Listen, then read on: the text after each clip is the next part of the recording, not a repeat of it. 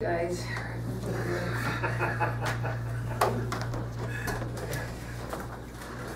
She might like you guys, but she loves me. I'm just letting you know right off the bat. That's what my husband thinks. You love him? Well, she does love me. She just, you know, it's a different kind of love, you know, she'll, yeah, you know, she'll, when we leave here, when she leaves here, she'll kind of bitch me out and then beat me up out in the alley, so it's a tough love thing. There you go. The kind of person people love to hate. That's it. That's exactly it. Yes, I just got 3 overnights in a row. Oh boy. Fun. Yeah, Fun. it was great. You guys, you know, you're supposed to get 10,000 steps in a day in a 24-hour time period to be healthy. Are you healthy? Between midnight and 7:30 Saturday night to Sunday morning, I had over 8,000. You got a one of the step counter? Yeah, so it's in 7.5 hours. Yeah, it was pretty. I don't envy you girls, because I see what you do there, and I'll tell you what, you guys run your asses off. Do not envy you. All right.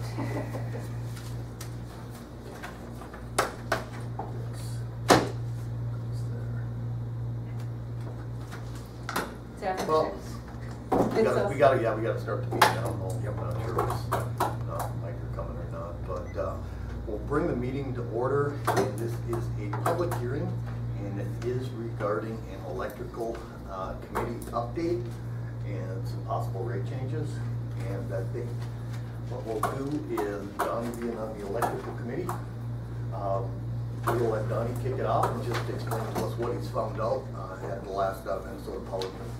Let's bring Bob up here. Yeah. Yeah, come on, Bubba. Because I wasn't actually at the Minnesota Power Meeting when Bob was. Oh, okay. I could not attend. Okay, that's right. Mike. Okay. Bob, can I ask you to take that chair? You like that, huh? Because otherwise people can't hear the camera. Yeah, Terry on can't this. hear, It's a whole number of issues. Like this? There, so you just turn so you can kind of speak towards the camera a little bit. What? She can move this table over. Like the table's kind of pushed that way. Okay, Bob. Work for now? Yeah. Yeah, so we went to the municipal meeting and Minnesota Power and Duluth just gave us an update on their forward-looking prices for next year.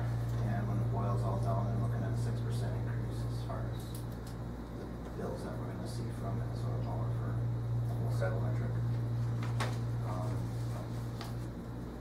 Factors again include their Boswell. They're updating Boswell 4 now, so it's an environmental upgrade to meet the coal emission standards. As far as federal regulations or requirements. Regulations of the Yep.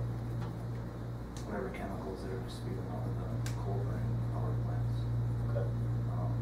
They're still on their mandate to get to 25%, 2025, 25% of their electricity has to be generated from renewables. And right now they're actually at 80% coal, 20% renewable. So they're pretty close as far as that goes. Yeah, in 2020, they've got a line that they have to build yet, but they're looking at picking up a lot of hydrogen power, what do you call them? Hydro. Okay. From Canada. Okay. So they're actually working on getting the easements and accusations for building lines in Canada. So yeah, as far as that mandate goes, we think they're in pretty good shape. But nonetheless, they're still looking at a 6% increase.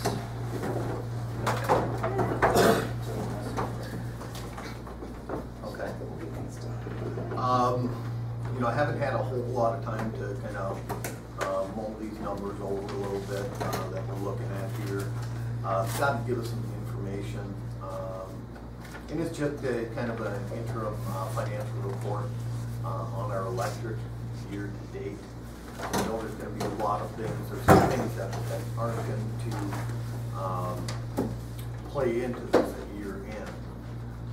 Number one, Don had kind of mentioned something to me was the electrical rebate program. We have the commercial rebate program. It was extremely expensive. It has been the last couple of years. We're kind of hoping to get ahead of that, that curve, so those numbers actually start to come down a little bit as people, businesses update their electrical. You know, those that rebate program should start to come down in price, but maybe we still got a long way to go if we look at the businesses that are in town versus the businesses that have used the rebate program. So we still have a long way to go there. I know another thing that this probably isn't going to reflect as far as these numbers go is what we're going to have for true-up fees. I know that's not known until the end of the year. I think Minnesota Power has done a pretty good job at up to this date by estimating them numbers a little better than they were able to the first couple of years, but that's still an unknown. So Did we get the final bill yet for this year? Well, it'll come this pretty quick. Well, if you look at your current changes page, it's $24.94, so $2,500, then plus they didn't have May and June. Right. So we'll get that bill in July, so this number isn't accurate until we get May and June calculated from this variance number? No, True up. On the true Oh, up. the true-up, yeah. Toby, Yeah. we're up these bids. Okay. Toby, actually, don't even look at the variance with anything on here, it kind Oh, of for just your- mixes us for up. your- Go to the chart, it's the third, fourth page in current changes. That's the true up in the first bullet point. Okay. So like I said, that's where we were at during the meeting in May, but they didn't have okay. May and June calculated on that amount, the Minnesota Power. Okay. Yeah, they actually estimated May and June. So, Yeah, I mean, that it's all an 2,500 is estimation. real close. It's gonna be close, but then Dan Travica stated that it's gonna be different, I mean, it's. It won't it's be not the exact, amount, but so. we should be within Yeah. 500 bucks, Okay. so I would think, we're hoping. It should be. So that true up is not as out of whack as it has been in the past. Seems like they're getting that closer. They are. It's not, it's 2,500 instead of 55,000. The first year we got hit with it. Yeah. And then the next year after that, it was the other way around. Yeah, we got- Right, they owe us a 30,000. yep, 30,000. Yeah. I think they expressed that at that meeting Bob and I were at, that they are getting their budgeting better. I mean, this was new to them too, you know, and it took them a while to get into the sync of it. Yeah, again, so what they're doing is a formula-based rate. So that rate that we pay, if they have a formula for it, and they plug in their numbers, you know, and then at the end of the year, they estimate the rate from July 1st going to June 30th. And then, like after June 1st, or July 1st, they'll actually have the actual numbers. Okay. And then For the first half? they'll do that true up for the year. Okay, before. that is for the total year Yeah, before. the year Okay. runs from July 1st to To June June 30th. 30th, okay. So as of July 1st, we'll start getting that new estimated rate, where we'll see that 6% 6%. increase. That's why I say we need to, well, nobody's here for the public hearing. We need to have our rate in place by the billing of July, or we're gonna be behind the 8 ball right away. And we did speak at the meeting too, if we could, if Nikki and I could have her on it, we can have 2 weeks, Nikki and Bob, just so we can get things updated in the software. I mean, it's not Sure. really a one-day thing, we need to know how Sure. long it's gonna take, or just give us some time so we can schedule it in. You know, we asked to, so that's why we scheduled this a little sooner. Move the call rolling. What exact date is the next billing cycle for the district? The 20th. Okay. July. Yep. So we should really. We go should with approve it by the July next- 1st. By the first meeting In in July. well, that's Well, what, that's cutting it close for them to That's the- update. That's gonna be That's the the 14th. 14th. Yeah, it's too close. We're looking at tonight. We gotta do it tonight, so that they have time to get things in sync. Okay. We'll have to deal with that at the council meeting. I was looking at, okay, and that number that we're looking at here, with the current price, that's not including any energy rebate. This is just Minnesota Power's gig here. So, a couple questions. No, we can probably bank on mean, just for argument's sake, maybe a $3,000 true-up that we could end up paying for the year. And then we could also, how is commercial rebate program going, Scott? Has anybody took advantage of that other than Chris? Yeah, there's actually been a number of people, Reds, B&H Auto, which is Chris Loizel. Yep. And then a couple smaller ones. As far as commercial, and we're trying to balance that. It's averaging, I think the most expensive one was around $750 so far, so I mean. Okay. And as far as, you know, Energy Insights, once again, this was kind of that startup fee. Nikki and I are trying to handle all the residential stuff in-house to minimize Sure. cost there. Yep. And then as far as the commercial though, so if I'm not mistaken, you know, this 18,000 should be more estimated around that 8,000. Give or take, so on the high end, 10,000. We get another 10 out of that, we're looking at.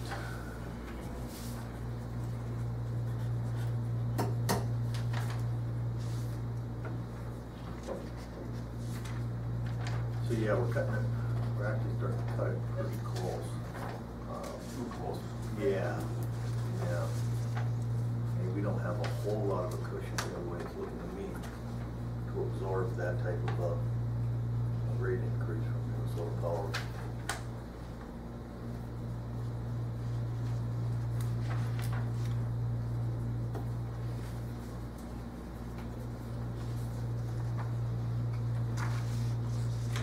Okay, any other information we need to look at here during this meeting? Any input from anybody? Well, I mean, you can look at percentages, and people, I mean, I look at, wow, a 10% increase. Now you bring it down to dollars and cents. It's gonna be about $8.60 a residential household a month increase. Our commercial end is what's gonna get hit hard in this, or harder. I mean, there's a lot of business that depend on a lot of electric power. You know, one thing that it's crucial that we all try and keep in mind is that we have to continue to use our buying power as a city to give our residents cheaper rates. If we can't do that, at some point in time, it doesn't pay for us to have them on electrical. So you know, I think we need to definitely keep that in the back of our minds that, you know, we need to be able to do that. So, does anybody have any idea what kind of an increase you think we should make? I mean, we obviously can't vote on that here at this meeting with some numbers. We did some numbers. There's Some numbers numbers in with here. 8% increase, what that There's would, 8 in here, there's a 10% increase. what that would look like. And looking at it too, so there's the 8 and the 10% increases, broken down into two categories with the power purchase. 51 to 700 and then 701 to, I never. so the 0 to 50 is included in the actual residential base charge. But if you start looking into it, what effect it's gonna Even in the have Brainerd paper, is it's not based like on that. 1,000 kilowatt hour. Oh, I didn't see So anything in the for Brainerd residential to use Same day, 1,000 same kilowatt share. hour, which is pretty high, Oh, yeah, I know she doesn't you're like looking me. at an increase of Jackass. $6.70. Commercial. That's on the next page, past the The rate structure now is based on the 3 or 4 different, from like 0 to 500 kilowatts, and or what, is that right, Bob? 4. Yeah, and we're looking at changing that now to 2 different. One of them needs to change because on the high end, actually, we're selling, because if they, a heavy user, we try to give them a break. Well, we're giving them such a break that we're not making anything. Yeah. Well, we gotta remember, you know, when we're talking about making money on our electrical, I think we have to remember that when we use that term, you know, we're all in this together. You know, the residents, the businesses, the city council, I mean, we're all in this. The reason our electrical needs to remain profitable is To you know, take care of the system. too. yeah, we have to, you know, we have to plan for upgrades, we have to pay salaries out of that. I mean, now we have a maintenance agreement with Minnesota Power that needs to be paid, you know. not to mention, some of this money in the past, I know we haven't in the last few years, but some of this money in the past we've used for some pet projects Yep, as we've well. taken out of there to. Yeah. And that's also what helps keep the levy down, why we haven't had to raise the levy. I mean, we have to do. Well, on some pet projects, yeah, but I mean, we haven't been able to do that in the last few years because. And what did they tell us at the meeting, the next year? There's gonna be more cost passed on to us in future years because of the renewable energy stuff. They are working a deal with Ontario Power, Manitoba. And they're going to buy power out of there off of water. Yep, that's what Bob had said. Yeah, with the hydro, yeah. So they feel like they're setting themselves up, if it ever gets to the point at the state or federal level where they start doing these carbon regulations, they really start taxing program a little bit. Taxing coal or, they're Well, gonna be yeah, I mean, it's sitting no secret. I mean, the They're federal gonna pay government, for it, or carbon members, program. some of the members of the federal government want coal to be a pass thing, and they don't view any of it anymore, I don't believe it's clean coal, like it started out at. And, I guess if people think that their rates are too high, and I know there is meetings that I've heard on the radio that CenterPoint is going through right now. They're talking, I don't know what type of increase they're looking at, but I have been hearing that on the radio that, there's several groups of people who are getting together to try and get a hold of their state and federal representatives, to try and head some of these costs off. Who knows how, effective that's gonna be or whatever, but I guess the bottom line is, I would certainly do the same thing. I will definitely get a hold of some of our state and federal elected officials and express our concerns about where our electric is heading in the future and where it's at now. I mean, we don't want to get to a point in time as to where people can't afford to have electricity, and costs are getting ridiculously high. Well, one thing I guess I looked at too, and I actually ran some numbers on it, if you look at the Minnesota power bills for the past 4 years, if you look at the month of June, it's gone up 27% over the last 4 years. The month of July's gone up 33%. August has gone up 24%, September's gone up 35%. That's over the last 4 years. So if we're looking at an 8% increase potentially, we're just covering that curve to keep up with what they're doing. Yes, exactly. So, that was one interesting thing, I guess, that I pulled off there. So, Yeah. And then you have to ask the question too, if we're looking at going up 8% just to cover the curve, and we're at a point now where it's not. But we're kind of. We're just kind of we got floating a now. little Now, problem. You can send Yeah. progress have you folder. going more than that? There's a commits in progress folder in that file, in the back, just. And hopefully we can head it off and not have to do one next year. Well, either that or, if you come to the conclusion that we're gonna have to raise rates, I guess, if we're talking 8% or 10%, I know for some people in some businesses, that's gonna be pretty hard to swallow too. Maybe we look at breaking this up, X amount this year and X amount next year. I guess, I don't know, that's up for debate, but that's what you guys think. And the thing is, they're still getting power cheaper to us because they are buying power than they would outside the system. So, But where's that line? Where's that line, and that's what I really wanted to figure that out. That's kind of where I want to Yeah, I be too. really wanted to be able to figure that out before.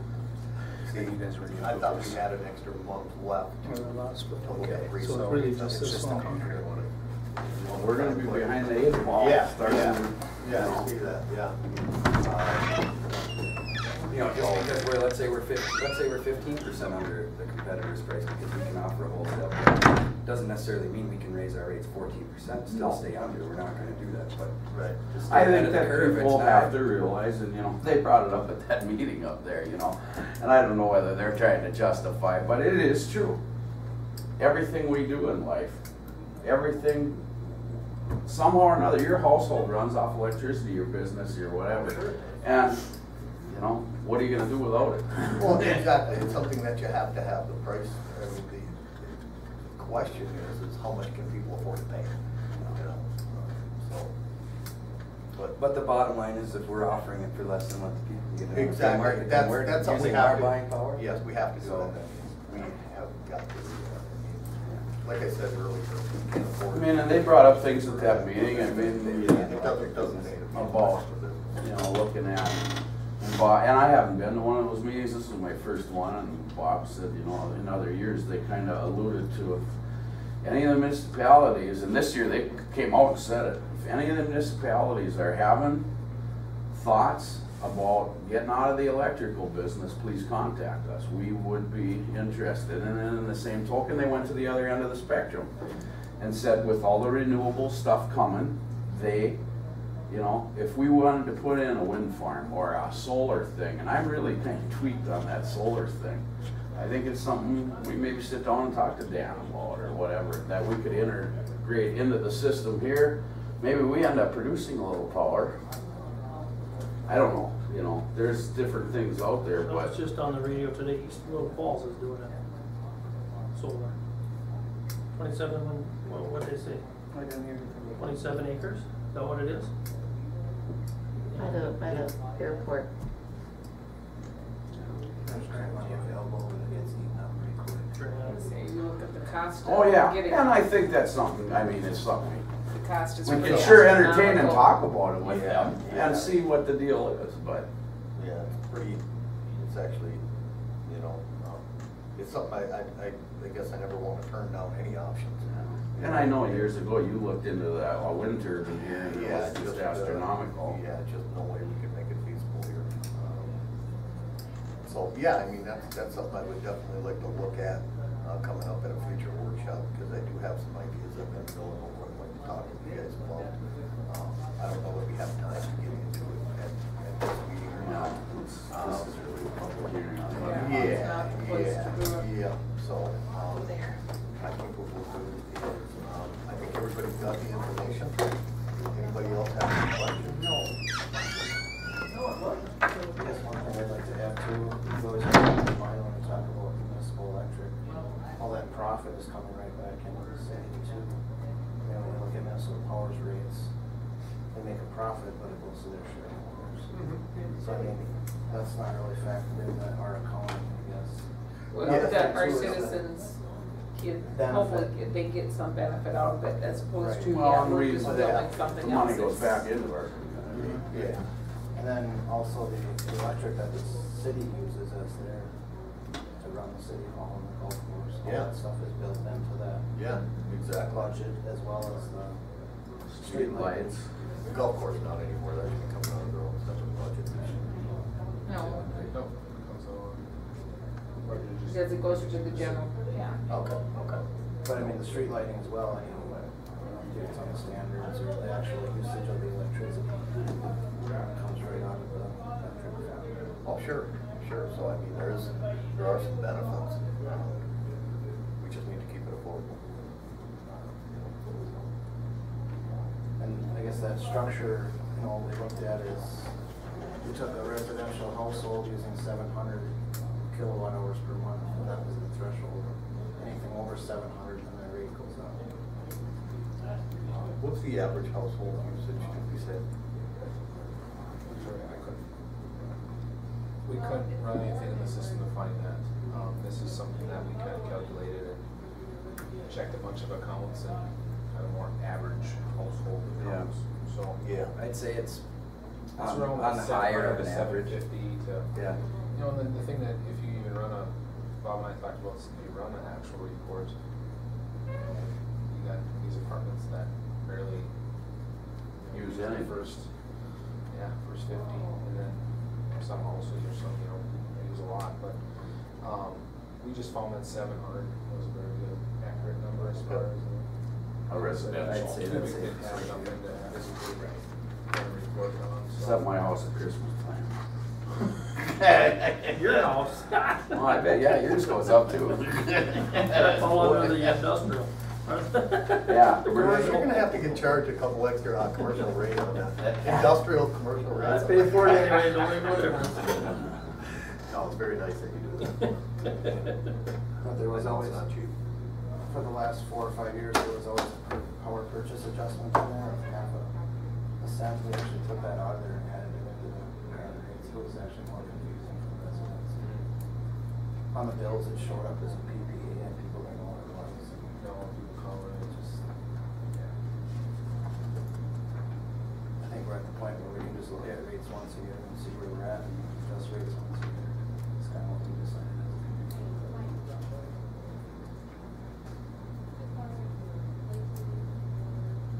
Okay. Anybody else have anything? If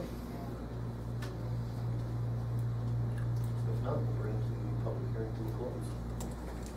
Thank you. See you guys back here in about 33 minutes.